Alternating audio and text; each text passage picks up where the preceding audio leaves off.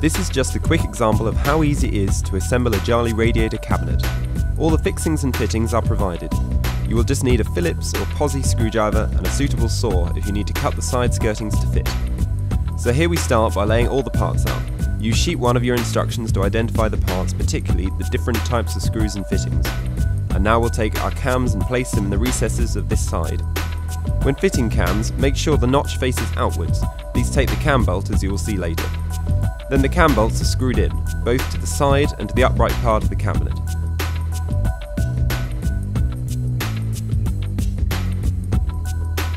Now we'll attach the grill clip using 2 of the 16mm round head screws.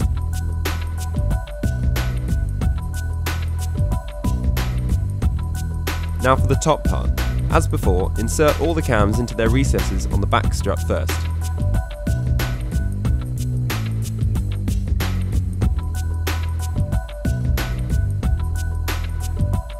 Then screw the cam bolts into the actual top.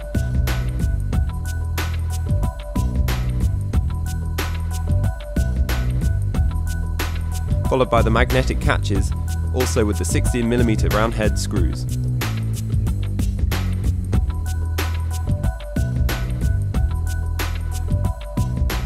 Okay, there may be 2 or 3 of those. Next is the grill itself. We'll attach the catch plates first. Be sure to get the countersunk holes the correct side up so the screws fit in neatly. These are the 10mm countersunk, or CSK for short, screw.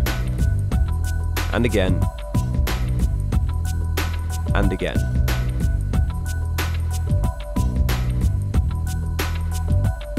Now we'll need to take the front skirting and push in the dowels.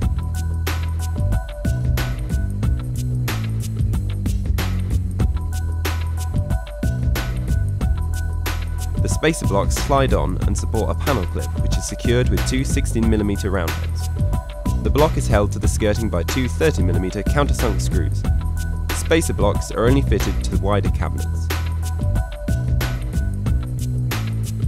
And now the fun bit. Each side will be fitted to the appropriate upright using the cam and bolt fitting. All you have to do is slot them together and tighten up all the cam, about a quarter turn clockwise. It's exactly the same for the top and the other side. And then for all 3 components together.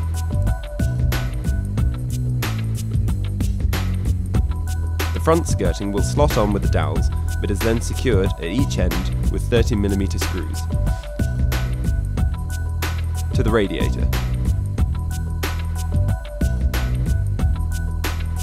You'll notice if you push the side skirtings up to the wall, they won't fit against the room skirting board, so we'll show you a neat trick for getting the perfect fit.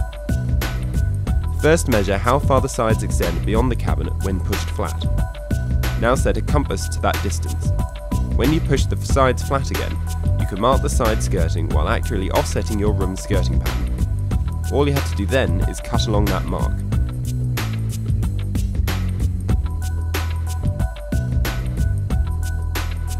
Using this method, your cabinet should fit perfectly to your skirting board. Professionally, this is called scribing. The side skirtings can be attached with 30mm screws from the inside or just glue on if you wish. Use the back strut to secure the cabinet to the wall by screws and plugs or any suitable method. Lastly, the grill can be inserted into the clips and pushed flat against the magnetic catches at the top.